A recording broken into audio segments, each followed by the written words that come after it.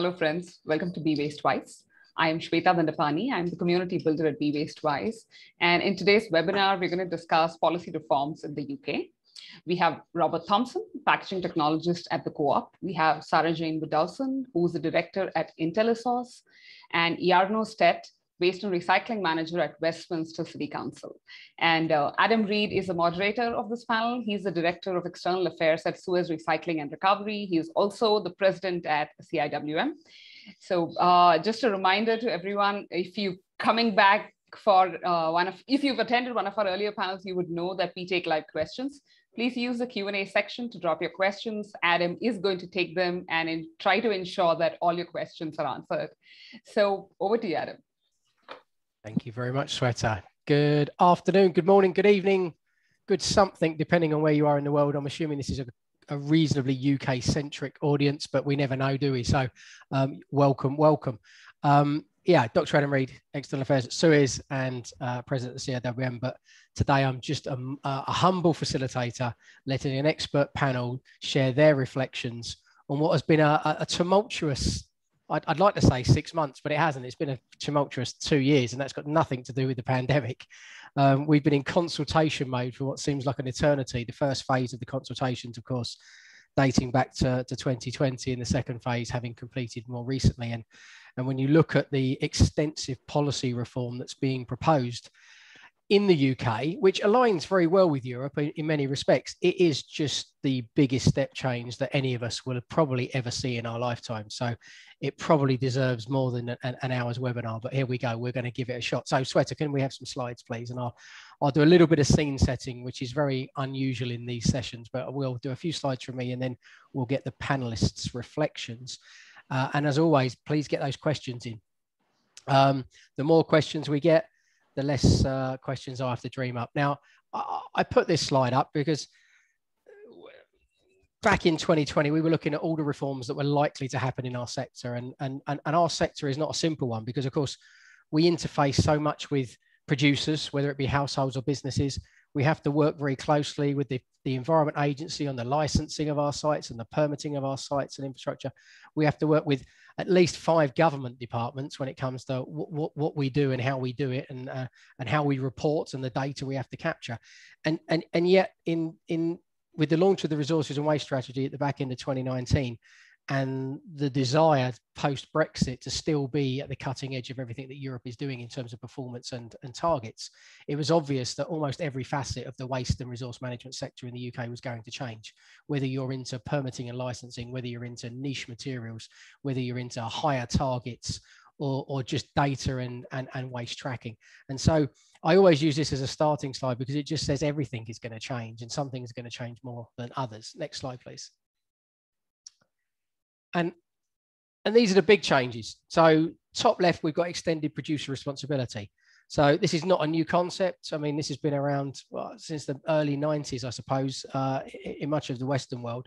And the idea that those that put waste onto the market, those that put packaging on the market in particular, in this case, have to fund its full life cycle. So they will have to pay for its capture, segregation, treatment, reprocessing, etc. And the idea here is that, you know, by modulated fees, by changing the tax that's put onto certain products, you'll stimulate changes in packaging design or product design. You'll drive up the recyclability of that material to make it easier to flow through a system, because ultimately that will result in your cost burden being lower as a brand. Deposit return scheme, top right. This is the one that always sparks some opinion. The idea that if you're of my age anyway, I used to get my pocket money as a child by taking the Corona glass bottles back to the local shop and getting 5p. That's how old I am. This concept operates across the whole of the world, to be honest with you. Australia's got many systems, as has the US and Europe. But the idea of reintroducing it in the UK is one that's quite contentious, because we've got one of the most comprehensive collection systems in terms of mixed recycling anywhere on the planet. So how would consumers respond to having 20p on a can of Coke or on a bottle of pop or any other packaging item for that matter? And where would you go to return it? I think was one of the really interesting elements of the debate around DRS. Do you have to go back to the shop you bought it from? Is it any shop? Is it on-street reverse vending machines? Huge opportunity around quality material, but also a massive step change in what my mum does. And, you know, let's be honest, my mum is kind of a good benchmark for what does the average person in the UK do. So then bottom left, we've got the plastic tax. It's the first one of these policy drivers that's actually going to come into force, because it comes into force in 2022. The idea here is that there will be a tax of £200 for every ton for every ton that your plastic packaging is over a 30% threshold. So if you've got 30% recycled content, you're okay. If you've got 29% recycled content, you're not. And therefore that tonnage will be taxed at £200 per ton. The idea is that that will pull more material through the market. It will create a pricing differentiation. It will ensure that there is recycled content in things that don't currently have high recycled content. And over time, we expect both the target to go from 30% to 40% to 50%, just like the landfill tax did. But we also expect the tax to rise a bit like landfill tax. So it'll go up from £200 a tonne to £300 a tonne. Who knows where it may end up in Europe? We're currently looking at maybe £500 a tonne for some of the taxation around plastics. So that one comes into force next year. EPR and DRS are proposed for 2024-25, still to be confirmed. That's one of the interesting things about the uncertainty of these consultations. And bottom right is the one that I like most, because I am just a, I'm just a hardcore recycler. Consistent collections. The idea that the same material streams will be collected from every house, wherever they are, and every business, wherever they are in the UK. And that way we can get consistent messaging to the public and to businesses. We can get consistent labeling to ensure that everybody knows what should be recycled and how to recycle it. And in theory, it should ensure that we get better quality of material, because ultimately, when those residents decide that they'd like to recycle, or could I recycle, I'm not sure, that kind of uncertainty starts to disappear over time. So lots of policy reform. I mean, we're talking, I can't remember now, it's over 1,500 pages of consultation documents in the last 6 months. I mean, unbelievable detail and impact assessments that we've been wading through, and we'll get the panelists' opinion. But I've just dropped 2 pointers on here. One is, how synchronized are the systems? That's my question for the panel in a moment. Do these 4 policy interventions actually work together, or are we still concerned? And 2, the bottom line there, I've added the English Waste Prevention Plan. I know it's only England, and I apologise for being parochial to those of you in Wales, Scotland, Northern Ireland, but we launched that recently. It was an update. It had been some 6 or 7 years since the last one. And actually, it's the most disappointing government consultation document I've read in a long time, because it said absolutely nothing that was new.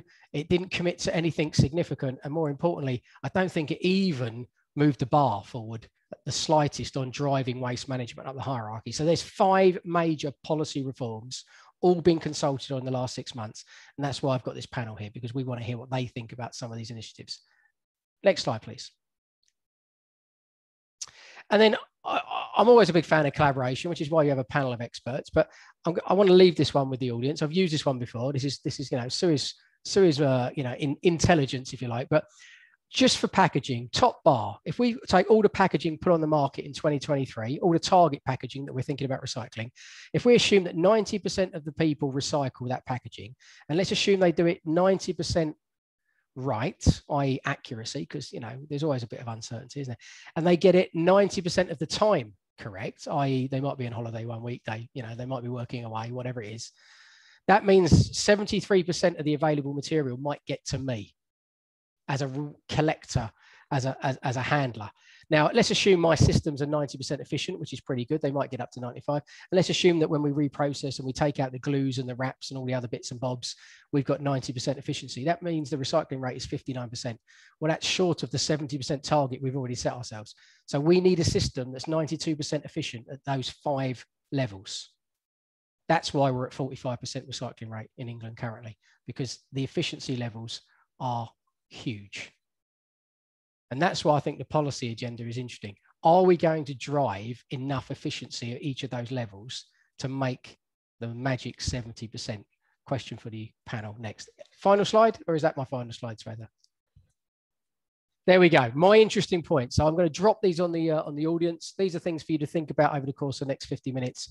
What are the modulated fees that are going to drive extended producer responsibility? We don't know what they are yet we're being asked to vote on systems and governance and protocols. Is there going to be consistent labelling? Well, we hope so, but it's not guaranteed. What about household-like business waste streams? They're on different timescales with different targets. I'm just not sure how I should respond when I'm at home or at work. I just think we need greater consistency. Governance structures are still up in the air. What's the role of compliance schemes? I don't know. Can we delay DRS? Something that a few of us have asked government recently. Do we need all of these policy reforms happening at the same time, or is that too much complexity? And with too much complexity comes too much risk. I don't know whether political risk outweighs operational risk.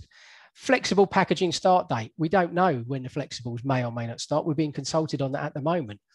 I would suggest sooner rather than later. The more that we can move things forward quickly, the better, I think, so we can learn some lessons. And how long is a transition period? Because the government aren't clear on this. Is it 2 years, 5 years, 7 years, or maybe it's longer? The consultation documents all have slightly different transition periods for different materials and different circumstances. I think it's very difficult to predict what 2030 will look like, but I think that's the task ahead of us. So there's the slides done. Let's have a go. So where are we going to go first? I think we should get Jarno to step up. Jarno's representing local government today. How are you, Jarno? I'm very well, Adam. Yeah, glad to be here in this on this expert panel.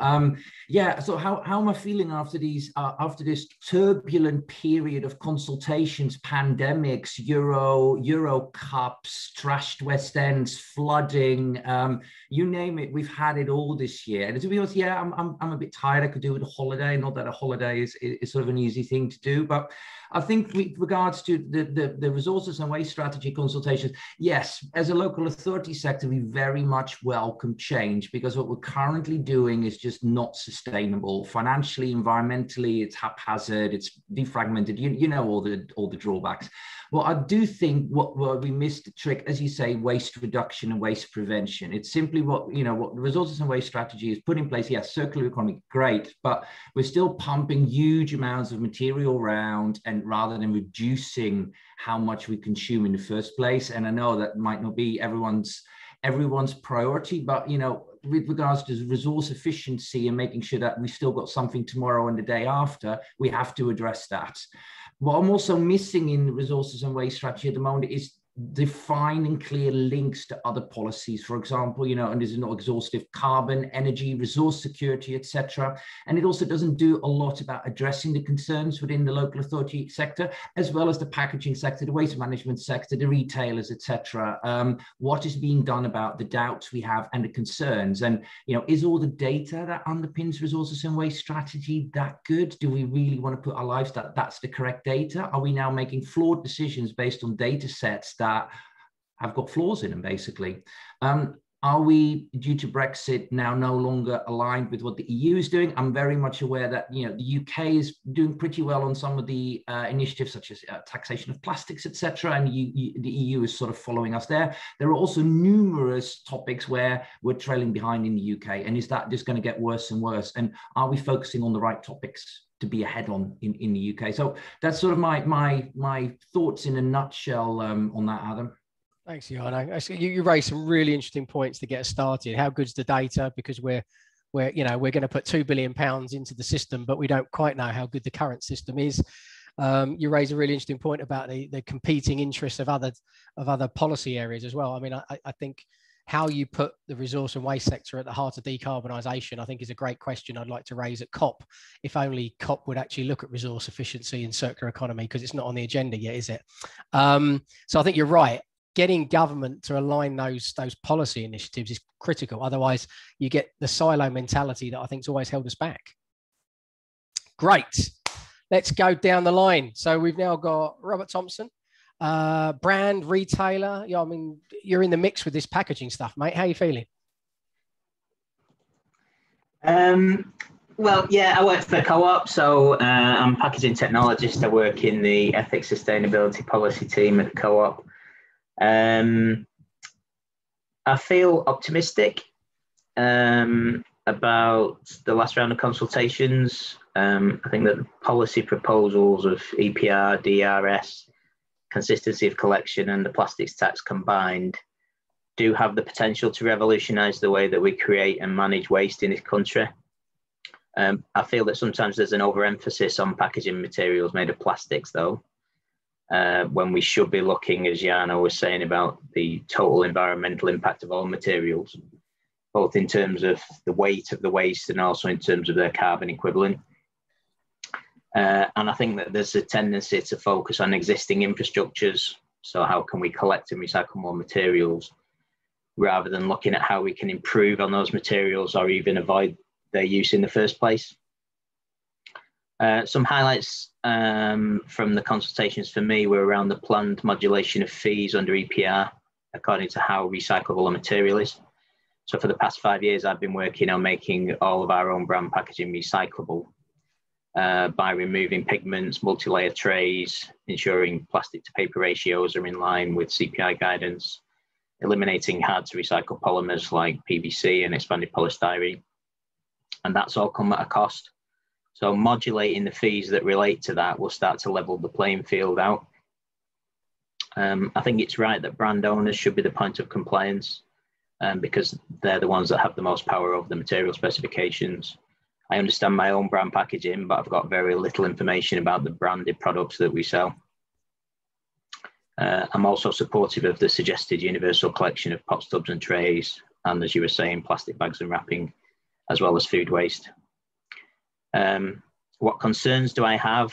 There would be around the imposition of the plastics tax, regardless of whether a material can currently legally include 30% recycled content with regards to food contact legislation.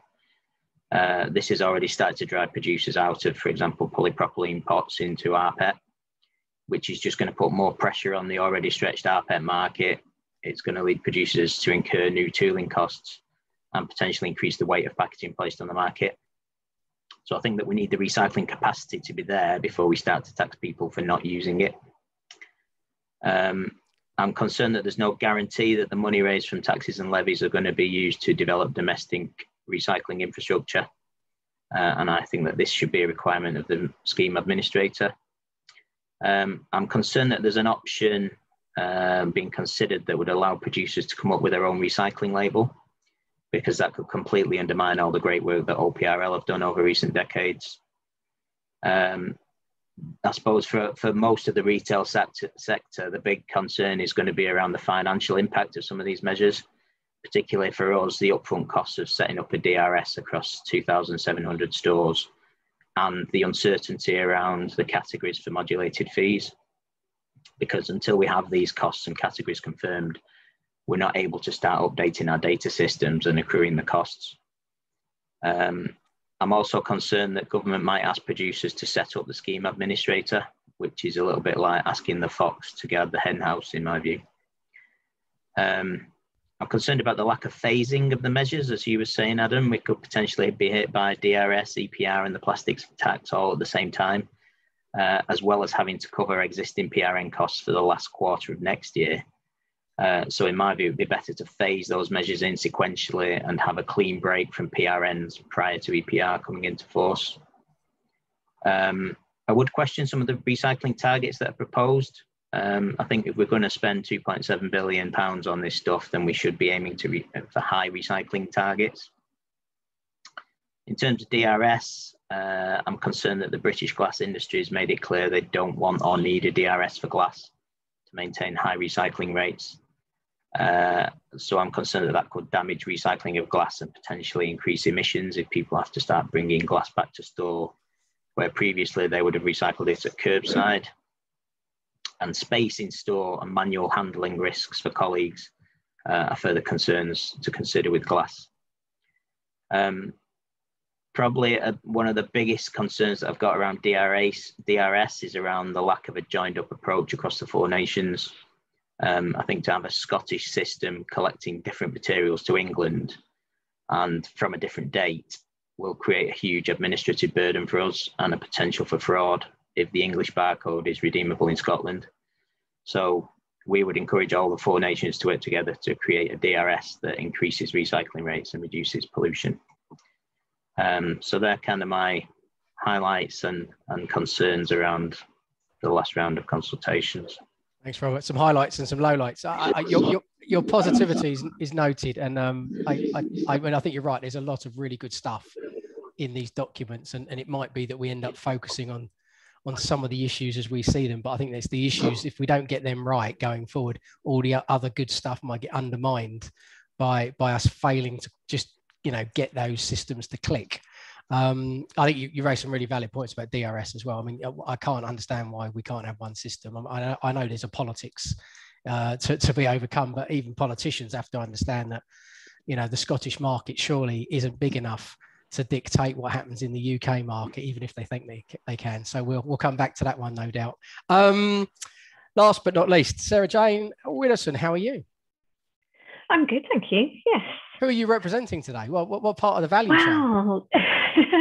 This is a good point. So I thought I'd make some comments about my personal reflections as a consultant working for different clients, but also perhaps with a wider sector CIWM hat on, but really just based on the work that we've been doing together recently around skills for the future and how this links into that. So I'll start probably with my own personal gripes. When I was making a little list of how I felt about this, and unfortunately I think the gripes and the grumbles sort of were more than the positive side of things. However, you wait ages for a bus and then 5 come along at once and you don't know which one to get on. It's, yeah. So I think there was an overriding feeling of happiness that, there was so much activity, but also frustration. I've been doing a lot of strategy work for municipalities, for local authorities recently, happening at the same time as all of these consultations coming down the line. And actually the amount of uncertainty about what would be happening, what it's going to cost, when it would kick in, is just the overriding emotion, really. I mean, it's great that we've got all of this coming down the line, but it just feels too uncertain still, I think, to make investments on, to plan for the future, and particularly for local authorities to understand what sort of funding, is they have to play with. So what investment they can make in services. I think there's also a little bit of frustration about that we're not going far enough, fast enough. So part of my work has been working with Root, which is a packaging consultancy. I've been doing a lot of horizon scanning around Europe, the US, around what sort of policies they're bringing in, how far they're going, particularly for Europe. There's a lot of countries that are shooting far ahead of us, which I found quite frustrating that we're just formulating this policy at the moment. We really have an opportunity here to take an additional step forward, I think. So that's another little frustration. Labeling, I completely support a sort of a UK labeling system, OPRL, but again, working for some of the international brands that I've been working with recently, there's massive frustration there that actually, so many different countries have their own approach to labeling products through identifying, what can and cannot be recycled. So I can see a bigger picture there, which then links me to, I suppose, with my CIWM or sector hat on. One of the things I think that I observed through working with different people through these consultations is that actually we often sit in our own little silos. So we understand perfectly our own little space, how these policies are going to impact us in the future, but it's very difficult often to, if you're a local authority officer, to potentially step back and see what challenges the brands have and why they approach things in certain ways. And then for brands to see, we're putting this amazing product on the market, it's got this packaging, but why can't it be recycled? What's stopping it being recycled? So to understand, the value chain end to end is going to be a really important skill for the future. And I think you picked it up initially about collaboration.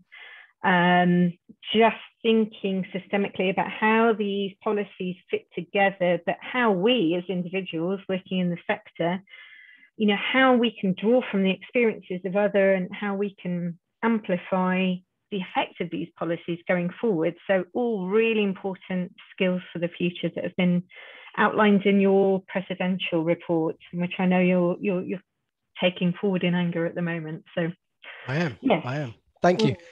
And you're right. If you read any of these consultation documents, or you read the government's, or at least the English governments, before I get up, you know, upset somebody north or west of the borders, strategy, they say nothing about skills. They don't reference the huge change or transition. I mean, they talk about transitioning, but they talk about that as a time frame. They don't talk about that in the fact that you're suddenly going to need, you know, 100,000 repair specialists. You're going to need another 100,000 refuse collectors who are now behavioural change specialists and material quality bastions and guardians. I mean, it just doesn't happen overnight, does it? Thanks for that. That's fantastic. Right, we've got loads of good questions coming in, but I'm going to ask a poll question first. So, Sweater, if we can get the audience to vote, please. We just want to see where you are, audience. So I've talked to you about these big 5 consultations. You've heard, you know, some of the initial feedback, but I'm interested in whether or not you've read them and responded to them. So have you read none? Tick the first box. Have you read one of them? Have you read some of them and responded to at least one of them? Have you read all of them and responded to 2 or more? Or have you been really sad and read and responded to all of them because it's your day job, or just because you're interested? While you're voting, Jarno, you've read them all and responded to them all because you've got another hat outside of Westminster, haven't you? Your Northern hat. I'm just having flashbacks of all the late nights and all the sacrificed weekends going through sometimes bone dry consultation material and trying to figure out how they all work together. So yes, through the National Association of Waste Disposal Officers, we have responded to all the consultations, the waste prevention plan, as well as a number of secondary consultations that came out around bio-waste, site waste permitting, competencies, etc. So there's been a busy period for consultations. And yes, of course, you know, for my line of work at the City Council, I also need to be aware of what's, you know, thundering down the tracks ahead towards us. So there's some interesting feedback. So 47% have read some and responded to one or more.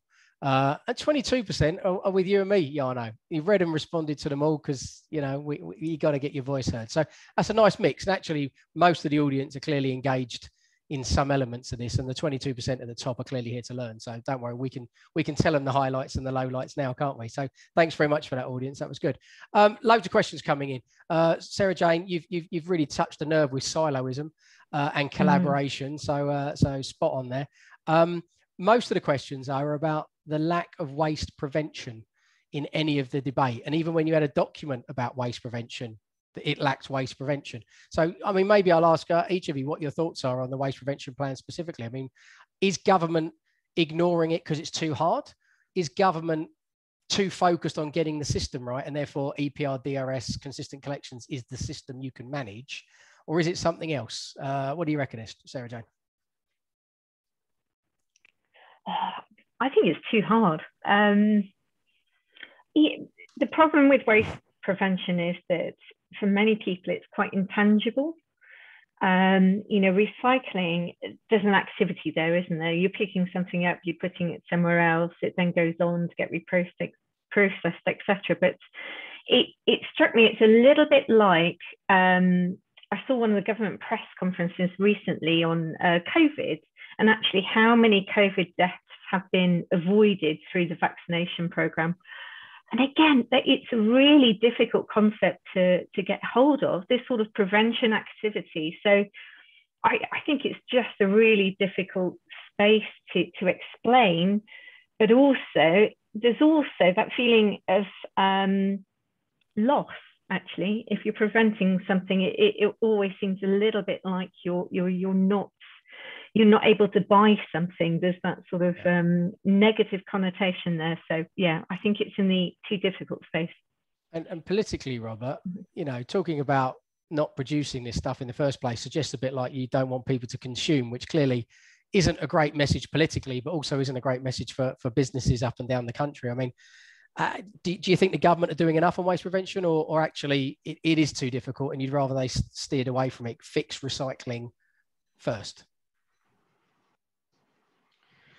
Well, I think it's difficult, but I think there's also a problem around data, as we were talking about earlier. If you look at food waste, for example, how do you work out what percentage is avoidable food waste versus unavoidable food waste? I think that retailer take back of WE is going to be very complicated if we, in small convenience stores, if we need to start taking back WE, that's going to be really difficult. There should be a broad solution to be applied on things like single-use bags, which are going to support food waste collections. So there's lots of little individual interplaying parts, which is what makes it so difficult. Thank you. Right, let's move on. Let's talk about composition change, because I think a lot of these policy proposals are aimed at eco-modulation, eco-design, changing the look and feel of packaging. That's ultimately going to flow through the system. We're going to be handling different stuff. We're going to have to change our infrastructure because the MRF won't sort 7 items like it used to. It'll only have 3 or something. You're going to keep certain materials separate because you need the quality to go around the circular loop. So they won't go in the same facility as others. I mean, there's so much change coming. What do we think about the short-term implications, Jano? What compositional changes are you expecting, or have you been modelling? It's interesting because if you look at like what was in our waste in the 60s and 70s, a lot of it was sort of fiber-based. A lot of stuff came in cardboard boxes or paper wrappings. Then you get the plastics have been around since the 1940s. It's always been in the waste stream to an extent, but it just got more and more as certain things were, rather than packaged in a can, it now goes in a plastic tub, etc. And I think it's a natural development that packaging materials change as our tastes change, because sometimes, when I'm in the shop and I can get something in a nice looking metal packaging, I'll choose that over, tatty cardboard box. Like, why would I do that? Of course, I know it can be recycled, but it tastes change, consumer tastes change. And with that, the waste we generate, and also we're living our lives differently now. We're many home-based now, so we're using different packaging, and perhaps we're not buying all these like horrible sandwiches at Pret a Manger that are wrapped in all these like allegedly recyclable materials, but we all know other brands are available, Jano. Sorry, I just had to dig at Pret. I don't know if there's someone from Pret on the line, but I've always got a bit of beef with Pret. It's those lifestyle changes, and yes, our waste composition will change, and will we see more plastic? Perhaps for some categories, maybe some other categories of products will move on to different types of products. You're seeing an advent of these paper bottles now. Is that going to be prevalent in our waste stream? Some paper mills can take them, some can't. How will we sort that out? Where there's a solution for any waste type, but where is it going? At what price? Will it be commercially viable, and will it operationally be possible? And I think those packaging changes will keep on changing. And you're seeing things now like when I used to buy an iPhone, it can come with like foam and polystyrene and everything. Now it's just paper, and those changes will keep accelerating, and that will change what we collect. We'll always have elements that will always be there. Yeah, of course, they've always been in the waste, but the packaging stream especially will change. Oh, thank you.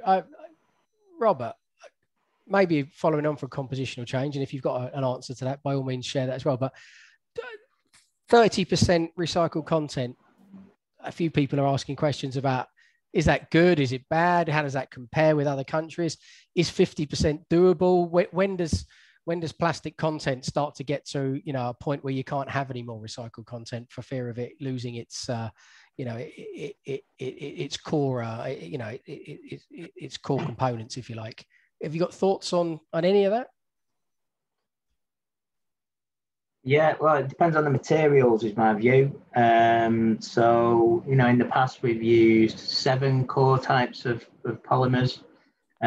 Those are narrowing down. So I think the composition of plastics is going to be changing. We're going to see a lot more mono material. We're going to be seeing less polypropylene until such time that you can legally incorporate 30% recycled content into food contact polypropylene. We're going to see a reduction in plastics. I believe most retailers have got a plastic reduction target. For us, it's 15% by the end of next year. which is one of the less ambitious targets, let's say, in terms of plastics reduction. And I think we're going to see an increase in paper. We've already seen a kind of crunch on availability of paper coming from Scandinavian mills. So I think there's going to be more paper, less plastic. Glass will probably stay around the same. Steel and aluminium probably as well.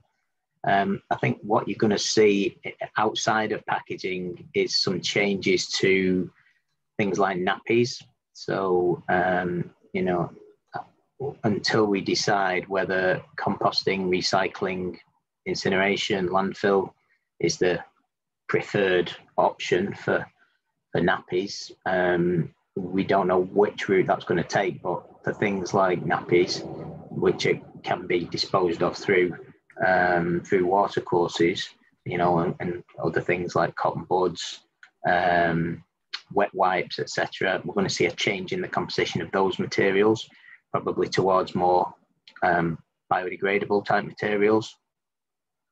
Is there is the anti-plastic campaign, let's call it, which has been prevalent for the last maybe 3 or 4 years, and clearly had an influence on some of the policy thinking that eventually came out for consultation. The move away from plastic, is that going to create us another problem because we're moving into other materials where it makes even less sense? I do worry about moving from water plastic bottles into aluminium cans. I just can't see why we need more bauxite in the world to be dug up to create aluminium. I'm just not sure about that. But the other question that's being raised a lot is bioplastics. You know, are we going to get into degradables and compostables? And is that causing the waste industry more problems in the future or not? So I'll give you all a moment to think about that. And Sarah Jane, do you want to go first? Pick up bioplastics or material substitution? So some of the brands that I've been speaking to recently are definitely focusing more on fibre than plastics. Although, you know, a conversation that I had this morning actually was quite interesting in that there's a lot more focus on chemical recycling. Now, whether this is, you know, the panacea for what we need in the future, definitely around food contact, you know, there are opportunities there. And I hope actually that will reframe some of the thinking around plastics, because I do think it's possibly shifted the wrong way. We're kind of forgetting about how great a packaging material plastic is. Yeah, so I think we are going to see different shifts in the competition around fibre and plastics, definitely. But again, there's this real tension at the moment between policy coming in, investment for infrastructure, and everything is dependent on everything else. So, you know, there's a wait for investment until the policy is formed, but actually there's sort of there's a wait for the policy until it's decided which way things are going. So it's a difficult space to be in at the moment. And one of the things I did like actually around the consultations and some of the work done beforehand. So I was reading one of the sprint group documents around flexibles. One of the key points around it was actually, unless we start collecting this material and actually getting the hold of the material, that's one of the missing pieces of the puzzle, because we can't, until we've got it, we can't then start to do things with it. So it's the chicken and egg scenario, isn't it? Yeah, and I think that's changed my thinking, because in the past, I know when we first started collecting pots, tubs and trays, and we had all this glut of material and nothing that we could do with it, actually, you know, I think that has reframed the way I think about some of these things. So, cool. Thank you. Yeah, I know. What's your thinking on some of this material substitution and biodegradables in particular? Mm-hmm. Sort of with regards to the bio source of the product, I think I prefer that over getting something, you know, fossil out of the ground and using that. The main problem is that once it goes into the waste management system, especially the organic stream, it can't be treated, and you know, unless you compost it for like up to 20 weeks, it might break down. The majority of industrial facilities either take it out or it doesn't degrade. I've seen this myself, and the packaging producers still say, "Oh yeah, it's recyclable." No, yeah, technically everything is recyclable, but in reality it's not. However, if you then combust that material in an energy from waste process, the carbon is then biogenic. And if you capture that carbon, how is that all going to play out? And, in landfill, nothing really degrades anyway. It does generate methane. So I think bioplastics into landfill is probably not the way we want to go. What about the impact of PFAS? The forever chemicals. They're accumulating in our landfills. Our landfill leachate becomes untreatable. They leak into water courses, etc. Can we, how is that addressed through bioplastics? I'm sort of a major concern for me is PFAS. Yeah, in essence, I support bio-based because of the bio source it comes from. The waste treatment option of those materials, I'm extremely hesitant about. Good point. And Robert, from your perspective, I mean, are you looking at bios as an option? And if so, how does the supply chain work with that? I mean, I know, Co-op have done a lot of work with the waste management system generally near them with their bio bags, for example, to ensure that there is a mechanism for them to be handled. Well, our policy is we don't use that for primary packaging, for any packaging apart from things that we know end up in food waste collections. So we use PLA in tea bags. We use bio labels on fruit because we know that people peel bananas with the label attached and put that in the food waste collection. And from this year, we're starting to only sell reusable bags and compostable bags certified to EN 13432. So our view is that with universal food waste coming in with consistency of collection, that offers a convenient route for people to reuse a single-use bag if they've forgotten their reusable bag as a food waste caddy liner. So yeah, those are the three instances where we allow compostables at the moment, but otherwise our policy is that all Co-op brand packaging is mechanically recyclable. I think that chemical recycling has been talked about a lot as a panacea, but really when you drill down into it, the substrates that they want are the same as what the mechanical recyclers want. So I think we can deliver a lot of what we need to under this strategy through mechanical recycling. The problem is that we haven't got enough infrastructure domestically. Yep. So I think that the monies that are raised through EPR should help to contribute to growing domestic recycling infrastructure. I think you make a really good point, and you made it twice now about UK infrastructure. I think you're absolutely right. We're missing that kind of element in the plan at the moment. So thanks for that. Right. I mean, there's loads of questions about chemical recycling. All I'm going to say is Be Waste Wise has run a session on chemical recycling once before. And Sweater, we probably need to run another one based on the amount of questions coming in. So we're going to park some of those. I want to ask another poll question of the audience now, please. Give the panel a little break. So if we flip this one up, it relates to a point that Sarah Jane's made a couple of times now about policy uncertainty. So if you'd like to vote, audience, we'd just like to give the panelists there. Is the current policy uncertainty in the UK, but if you're somewhere else, just go with it, slowing down your progress on? Now tick the one that probably is most appropriate. Is it slowing down your local policy, strategy or procurement? Is it slowing down changes that you were planning in service or any innovations in service? Is it slowing down infrastructure investment? Sarah Jane mentioned that up front. Is it slowing down data monitoring or management system change or implementation? Or maybe it's slowing down your recruitment and your training because you don't know what you're recruiting or training for because the landscape is moving. So while you're thinking about that, got a couple of other points probably worth raising. Robert, I mean, life cycle assessment. I assume as a packaging technologist, material specialist, you're doing this all the time to work out what's the right material for your packaging formats going forward. Well, you would think so, but it's actually something we've only just recently started to do.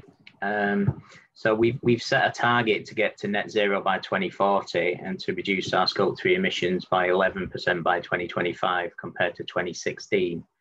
But it's only this year that we've actually started to measure the impact of individual materials. So what I need to do now is look at all the things that have changed over the last 5 years and try to work that out in terms of CO2 equivalent.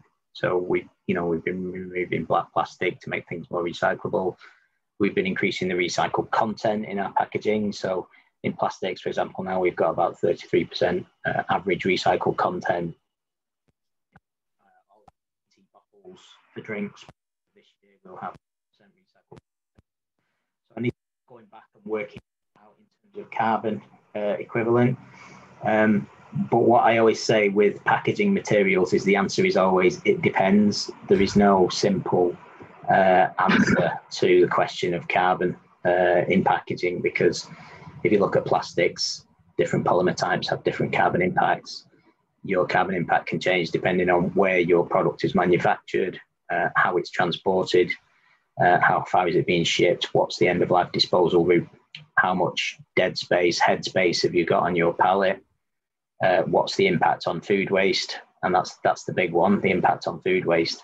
If you move out of plastic into paper and you lose a day's shelf life, the impact of food waste on carbon impact compared to packaging is huge. We know that for Co-op brand, about 8% of our carbon footprint comes from packaging, whereas over a third comes from the ingredients in the products. So reducing food waste, it has a massive impact on carbon. And I think we'd all support more life cycle type analysis being important from that holistic policy perspective, because Sarah Jane talked about silos and being, a major headache. Actually, life cycle thinking kind of stops the silos, doesn't it, Sarah Jane? Because in theory, you can't do an assessment of how carbon efficient is my waste management, because my waste management is helping the residue from the production system, which has a huge carbon footprint if I don't deal with it. So you've got to see it in its holistic nature, haven't you?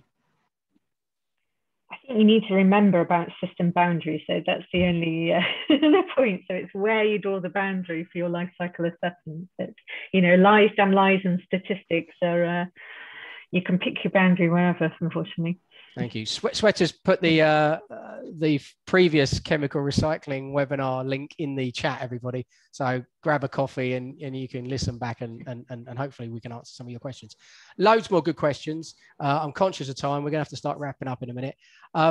Let's have a quick question about enforcement or behavior change, stick or carrot. So Jarno, are we making it too easy for people just to not do the right thing? And when I say people, I don't just mean consumers, I mean businesses as well. And while he's on mute, go on, Sarah Jane, you can have a go. So I start. We are missing, I think for residents in particular, we're missing that sort of, that reflection on where a resident, an individual, thinks about the product that they're buying. So, when we're talking about, we've talked a lot about responsible consumerism recently, and really thinking about what you're purchasing, but a lot of people are quite detached. So they, recycling is okay. I recycle everything. Well, that's fine, but actually you're still buying the stuff in the first place.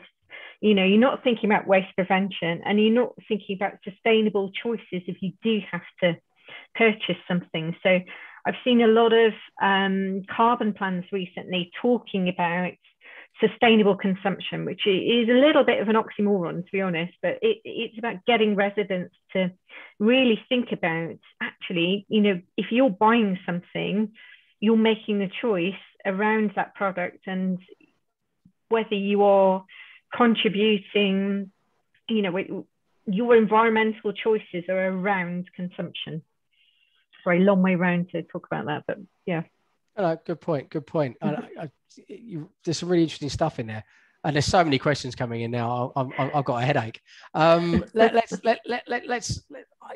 Paul Vanston, Inkpen, always ask good questions. I'm going to ask one of his. So the much anticipated Resourcing the Future conference, that's CIWM, ESA, Inkpen, the list goes on. All the organisations collaborating. I think Nordo or Adept and others. In the middle of October, 2 days, face-to-face as well. Wow, it's going to be a real shock to the system.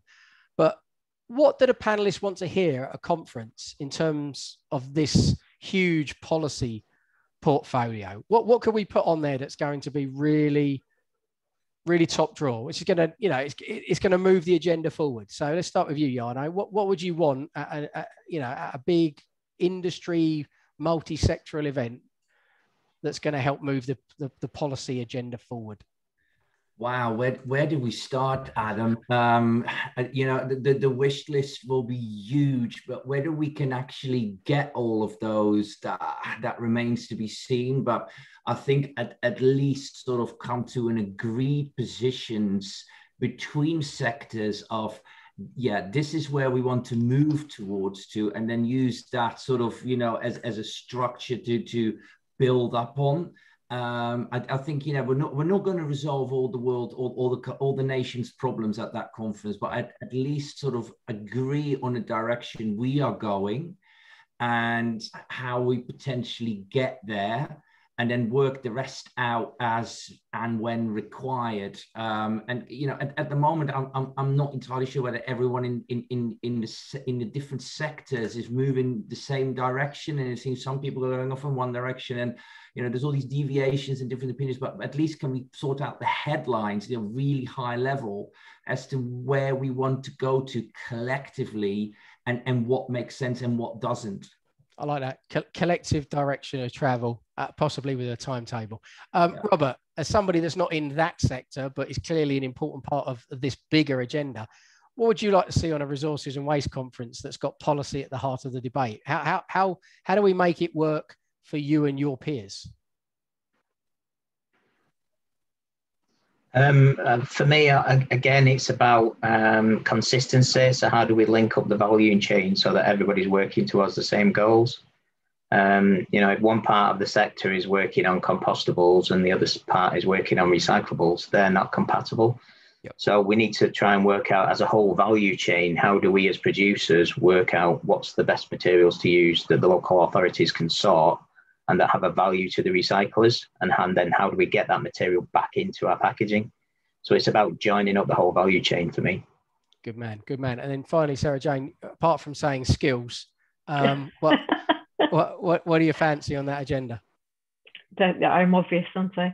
I think just to echo the same, to be honest, it's got to be around collaboration. It's got to be sort of the operations manager at the MRF saying, actually, this packaging works for me, this packaging doesn't work for me, and these are the reasons why, to the brand, to the manufacturer, to it's getting these insights from each part of the chain. So yeah, good. Right, we got one more poll to go, Sweater, and then I'm gonna wrap up with one big question. So those of you that voted in the last poll, thank you very much. It looked like we were slowing progress on all fronts, and it looked like slowing it on the decision making more than the investment, but the investment comes later, as Sarah Jane alluded to. So here we go. How confident are you, audience, because of course our panelists can't vote, that the policy reforms as outlined will deliver as expected? So we know what the targets are. Will these 5 sets of policy reform deliver? Yes, I'm very confident. Yes, I'm confident.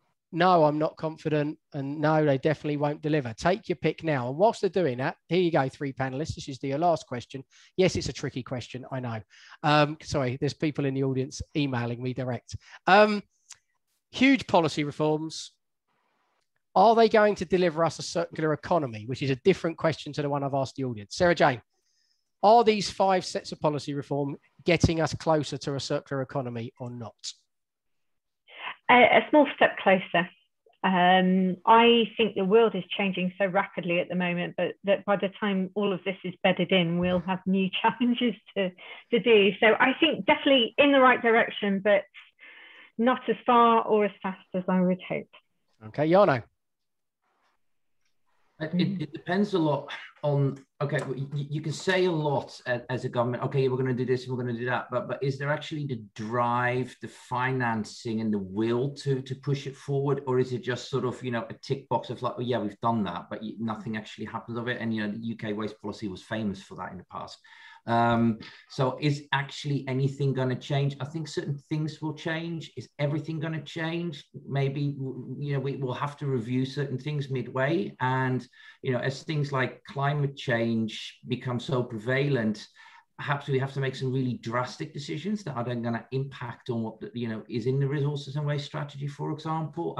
It's very difficult to say. A lot of it for local authorities depends on funding, and we're not rich as local authorities. Our budgets have evaporated over the last couple of years. Austerity is not over; it's still continuing. There's authorities going bankrupt, unprecedented funding challenges regarding COVID. How are we going to pay for all this extra stuff? Yeah, we can do it. If you fund us properly, we can do anything you want or anything that's needed. But, if the government is not, putting up and saying, okay, yeah, fine, we're going to, commit to that. Yeah, of course, the whole thing is going to break down. If you don't spend maintenance on your car, yeah, it's going to break down, of course. So the same will happen with the local authority systems. Thank you, Jarno. Mr. Pragmatic. Robert, you were probably the most confident at the beginning of the session.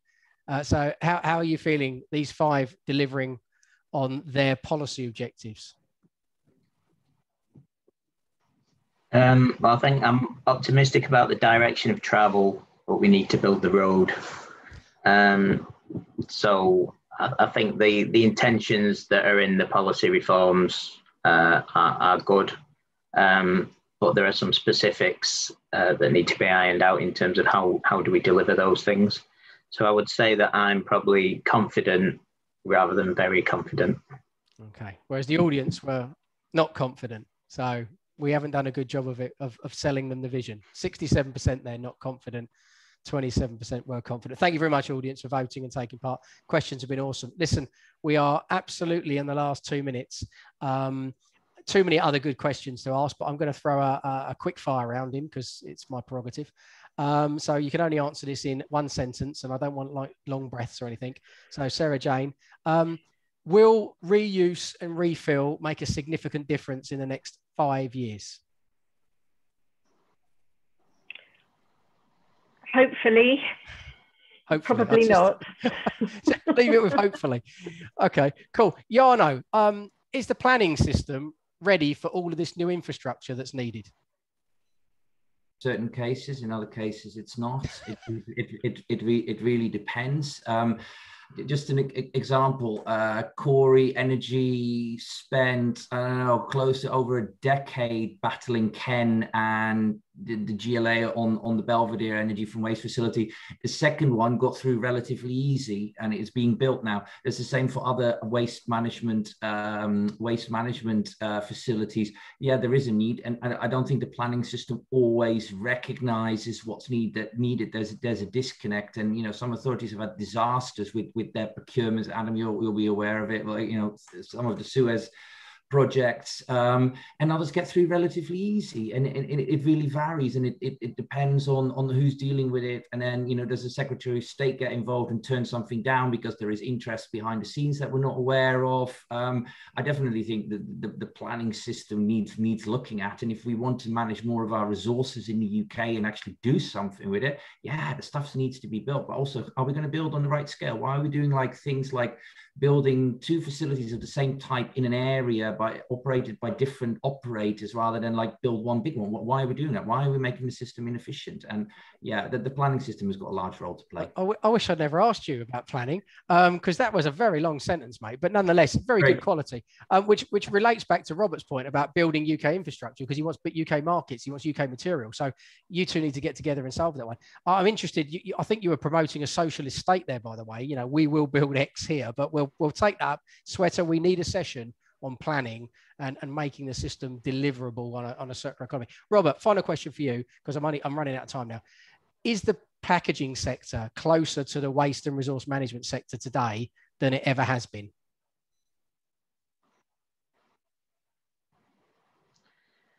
Yes, I would say so. So things like the Plastics Pact, prior to that, all the RAP work that was done with the packaging sector generally, so the Rationalisation of Packaging Working Group, which led to the Plastics Pact, OPRL, the Confederation of Paper Industries, British Glass, the Metal Packaging Manufacturers Association, all of those trade bodies are all over this stuff. I think packaging manufacturers want to do the right thing for the environment. It's seen as a positive thing for their brand, as well as just wanting to do the right thing for the planet. Good. And I'm going to end on that positive, because you're right. I think that our two sectors are so much closer now than they have been. And I think that's an important lesson for other material streams, Jana and Sarah Jane, as we move forward beyond these policy reforms and we start to look at other materials. Listen, panel, you've been awesome. So much interesting detail. We could have run another 4 sessions. Sweater, we probably will have to. We'll talk about that later. Audience, thanks very much for giving up your time. Hopefully you didn't get indigestion whilst you were munching on your sandwiches. And back to Sweater. It's been a pleasure, by the way. Thanks very much for letting me host. Take care, Sweater. Thank you, Adam. Thanks a lot to all the panelists, and thank you to the audience. This is just an information for the audience in case you're interested on topics around Latin America. We have a panel tomorrow which focuses on El Salvador and Ecuador. So please head to our website and you can register there. With respect to this webinar, it's going to be up on our website in a couple of weeks, but since you've registered, you will have access to it right from now. All right. Bye-bye. Have a good day. Take care. Goodbye.